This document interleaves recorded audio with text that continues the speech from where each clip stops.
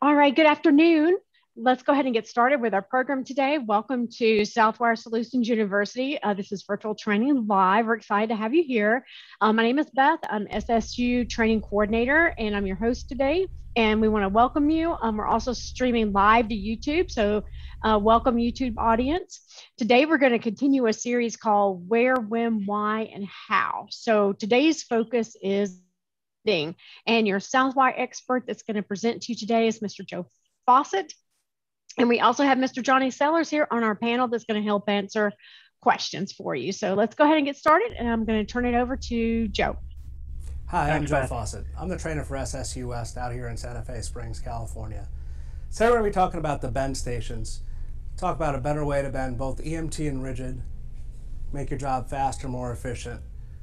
Both these you can get set up, you can bend up to 1.25 inches, either the EMT or the rigid, just by changing out the heads. So first we're going to talk about kind of how conduit is conventionally run, and we're going to talk about how to do it better. Let's talk about how we manage conduit on a job site. We take it off the truck. Sometimes it just gets thrown in the mud. Ideally, we want to get it on some sort of rack that can roll. We don't want to be carrying it around a job site. We got to worry about turning and hitting people in the head. We don't want to put down on the floor. Conventionally, you're bending conduit. You got to pull out your tape measure. You're down on the floor. You're bending. Now you check to see if you got your 90. Back, forth, back, forth. Some folks have a real good eye for it. Now you're going to use the bender as a straight edge because we're going to put a set on this pipe. We'll measure it out, make our marks. Again, hunched over on the floor. Try and get it lined up. Conduit wants to move a little bit on you. All right, you get your first kick in. Now we got to flip it over. Try and stabilize it using our knees so we don't slip on the floor. Now we look at it, and darn it, another dog leg. Another task you need to do when you're running conduit is you gotta cut it. What kinds of things are you seeing when you walk around a job? I see the old standby, the on a knee method. Well, here we are, we're bent back over again, straining our back. Wait, what is he doing there? That's nuts. Stop. Do not do this. Oh, and a crook of the ladder. That's a little bit better than what we just saw, for sure. You start to shake your ladder. It's not completely stable. This is a method that one of the old timers taught me when I first started off, using the hole in the bender. For all these reasons and more, that's why Southwire developed the bend station. It's literally designed to raise the level of your conduit game. We're going to get you up off the floor, working at a comfortable height, have all your tools nearby, be ready for stable cuts, and now we're going to kind of go through it and see it in action. The bend stations have built-in conduit racks and carry up to about 900 feet of conduit depending upon your size assortment. The middle shelf is designed to carry, any fittings, boxes, tools, anything you're going to need to complete your conduit run. When we look at a hand bender, you got your star, your notch, and your arrow. You also have the angle measurements. The bend station was designed for an easy transition for anybody that's used to using a hand bender. We still have the star, the arrow, the notch marks. You'll also notice we got a couple Sharpie marks we just put on here to indicate center of a 22.5 and a 30-degree bend for bending saddles. The bend station replaces all those angle marks on a hand bender with the built-in protractor. This gives you real precise, repeatable bends. Something we need to think about is the spring back on the conduit. It's going to vary a bit manufacturer to manufacturer. You'll notice here we actually just put a little Sharpie dot on a protractor to indicate spring back. Alright, so before we get started, the first thing we want to do is lock the casters to keep the cart from moving around as we work. Measuring and marking your conduit, instead of having to bend over, stretch out your tape, try and get it hooked over the end of the conduit, try and hold two things, and then mark it. The bend station has an integrated 60-inch ruler on the work surface. Our conduit is marked. You'll also notice that we're using a 40-inch piece. We do this because you get 3 pieces out of 1 stick of conduit. Great for training or practicing. Alright, we're going to line up our mark with the arrow on the bender. Depending upon your height, you can grab higher on a lever. We're just going to bend it. We do have that little tick mark on our protractor to account for the spring back. Again, that's going to vary by manufacturer, but we're pretty dialed in for this conduit we're using here. We'll pull it out. Let's take a look at that. It looks pretty square, but we're going to go ahead and put it on a table and just confirm. Either align it to the ruler at any edge or the front tab there. and check and confirm that your conduit is actually square. If your conduit's got a kick in it, well, we have this adjustable lever here that you can pull up so you can push your conduit up tight against that so you can take a nice measurement without having to find a wall. Well, to cut the conduit, instead of doing things we used to have to do, it's got a built-in quick vise. You just lay the conduit in there, tighten the screw down a few turns, and have a nice stable surface that you can work off, allowing you to put both hands on the tool. If you're hanging racks and you need to cut some strut, you just slide the strut through the box channel, tighten down. It's nice and secure, again letting you operate that tool safely. Now we're going to go ahead and look at bending an offset and trying to eliminate those dog legs. Some helpful features are right on the work surface. We have the offset tables printed out, and then what you're really going to want to use is one of the conduit levels here, and that's really going to help you eliminate those dog legs and make super nice offsets. We're going to bend our offset on this same piece that we bent the stub on. I'm going to make our measurements using the tables. We calculated the shrink and also the distance between bends. We're going to bend a 5-inch offset using 30-degree bends, so we have 10 inches between our marks. Just using the ruler on the table there, no need to pull out the tape measure. And also I can reference that measurement from the 90 against the table of the bender there, not needing to find a wall or set out the bender. We're going to go ahead and we're going to take our little moment here and make sure we got that hook aligned right. We want to be precise. Bend it once, bend it right. We'll go ahead and put our conduit level on there to make sure our hook is parallel to the floor.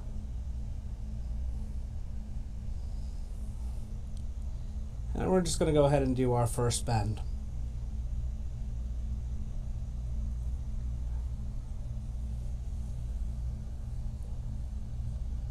Alright, we'll then go around, we'll spin it around. Again, line up with the arrow. You know, we have the level on there. Some folks just have a really good eye for, you know, square and parallel and everything. Real nice thing about this is you can kind of sight down that 1-inch groove to see that you're not dogged. Also notice how close we are to the end of that conduit. This would be a real tough bend to get on done with a hand bender. In this case, pretty easy. Alright, we're now just going to put it on a table, confirm that you know, everything's square and parallel there. I got my 96 up perpendicular in both directions, and my offset's on the money. The 3-bend saddle really distinguishes somebody who knows how to bend conduit from somebody that's just kind of beginning, right? You have 3 bends, you need to get them all in plane, but in addition to that, they have to be the right number of degrees and your measurements need to be right. Now we use the bend station. We're bending using the push-through method as opposed to having to, you know, turn the conduit back around like you might have to do in a hand bender. To do those calculations, we actually have the tables printed right on the bender for you, so you don't need to memorize anything. You go ahead, you do your quick calculations, you make your 3 marks on a conduit, and then we'll just show you how you just push through it and get a nice repeatable bend. We've done our calculations using the table. We're going to go ahead and mark our conduit. Our marks are going to be 9 inches apart based on that 3-time multiplier for the push-through method. Important to remember is it's really helpful to make that center mark go all the way around the conduit because you're going to be flipping the conduit. Real easy to do on a table. You just kind of hold the marker in place and rotate the pipe. All right, we got our marks made. We're going to go ahead and slide it in. Now when we're aligning our mark here, we are not aligning it to the arrow. I told you earlier that we put that little Sharpie mark on there as the reference for our center of a 22.5 degree bend. So that's what we're lining up with. We're going to go ahead and put the conduit level on there. You know, if you have somebody that's real good with pipe, they're actually going to be able to just sight down that groove from the 1-inch half of the shoe, and they could probably do it even without using a level. But we want to make sure we do it right. Bend it once, bend it right. Alright, we're going to go ahead and bend that 22.5 degree bend. You do need to remember the sequence of your bends here, because normally when you're doing a hand bender, you'd bend that 45 first and then do the 22.5 spacing it. In this case, you're pushing through, so we do that 22.5 first, We'll get lined up on that notch for the center of the 45. We'll check our vial. You can kind of see me sighting down the guide there. Bend it to 45, allow for that little bit of spring back. And we'll slide it through for our last bend.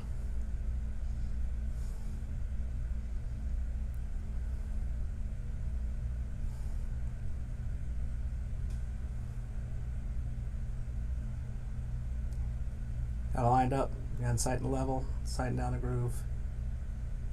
We pull that last bend, it's easy to duplicate the angle because of the protractor. It's not dependent upon which way, the bender, how it's standing up off the ground. And now we're going to put it on a table, check, make sure it's flat, and also that we got the right amount of saddle. And it just feels good when you get it right. 1-inch EMT poses a challenge for a lot of folks in bending the conduit. Some manufacturers, their steel they use to manufacture, it's just really stiff and requires a tremendous amount of strength, and it's real hard to get a bend without kind of getting those bubbles on the inside of the 90. So the bend station affords you a couple different advantages. One is the length of the arm. It just gives you more leverage, simple machines, going back to high school. But in addition to that, when we go over to the 1-inch, we're going to use the ratcheting mechanism. The first thing we're going to do is flip that roller down, so we're on a 1-inch wheel. Then we're going to switch the ratchet lever there. And now we're just going to crank it down and continue around until the 1-inch shoe is in the proper location. And now we're all set to bend 1-inch. The conduit is marked. Notice the handle. You can put it higher or lower, just depending upon your strength, comfort level, how tall you are. I'm going to use it kind of lower because I'm not as tall as some folks. Right, we're going to kind of use those clicks to our advantage. Paying attention to the protractor and our spring back mark. We're getting close. We're just going to watch it. We're going to bring it up to that little Sharpie mark we made earlier. That we use that as a reference point. And we'll just remove it. And we'll throw it on a table and check for square. We look at bending rigid. The bend station's going to kind of raise that head up higher than your typical dolly style benders. It's got a longer handle, and on a ratcheting mechanism, it actually kind of has more clicks to just enable somebody to bend that without putting in as much effort as would be required with the older style bender. You'll see the hook there for 3/4 and 1-inch. Those grooves run parallel to each other. You'll also notice the two rollers right there, one for 3/4, one for 1-inch. And then you'll notice the markings on the head. The protractor on a rigid bender, works the way you would expect it to. You'll notice the number of clicks in the handle. You can kind of start all the way up if you're a taller person, or you can start a little bit lower down, and we'll see a bit more of that when we're actually bending with it. As we crank around, we're going to go, again, you see we have that little mark there. We just put a tick mark around 95 degrees for spring back. It's going to vary manufacturer to manufacturer, but it's usually like somewhere between 94 and 96 degrees. All right, the conduit is marked. You notice the handle is in a full up position. We'll give it a shot from there. Kind of once we snug it up on a pipe, you'll see it come down to a better level. Here we're aligning with the front edge of the shoe.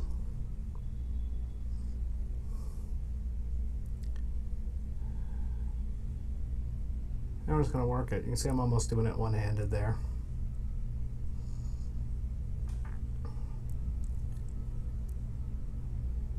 Keep an eye on your protractor. In this case, it's kind of interesting. The protractor itself moves and the indicator stays the same as compared to vice versa with the EMT. All right, we're going to go. Again, we have that tick mark we made when we first got this bundle of conduit. Pull it out. We'll throw it up on a table and check for square. To eliminate the need to carry a tripod around a job with you, we mount the chain vise right on the bend station. Gives you a nice firm attachment. Allows you to operate that tool with both hands. What you'll also notice is the pipe is actually sitting there at a slight downwards angle to facilitate oil draining out when you're threading the conduit. The bend station was created by an electrician to eliminate a lot of the frustrations on the job. The need to carry multiple types of material around the job, right? Instead of needing to push a conduit rack, it's got storage on there. Instead of needing a utility cart, you got the shelf to put your tools, equipment, fittings, boxes, anything you might need for the installation on. Eliminates the need to continuously bend over to take your measurements and get the conduit in the hook of the bender, right? We got the integrated ruler right on top. Where we're seeing folks use these a lot, great use case for this. So you got a job where you have a bunch of people working off of lifts. You have one person down by the bend station feeding those folks up on a lift, eliminating the need for them to get on and off the lift, to take their measurements, come down, bend the conduit, get back on the lift. They can just kind of shout down their measurements or text them down to the person operating the bender. And that one person can supply probably 4 or 5 people working off the lifts. Also great if you just rolled into the work area, you got 1 or 2 people working, because it's mobile, right? You have all those pieces. You're not needing to carry your vise and your cart and your utility cart and your materials, all that from place to place. So we encourage you to contact your Southwire representative to figure out how to best utilize these on your job. It's definitely going to make that work go better, smoother, quicker, less waste, less misbend pipe. And we appreciate you joining us today. And now we're going to move towards some questions.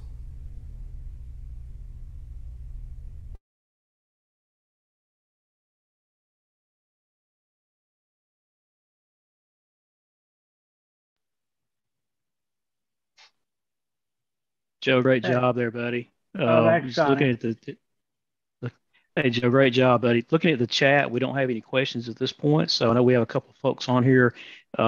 If you have any questions, just pop it in the chat box, and Joe will be able to answer that question for you.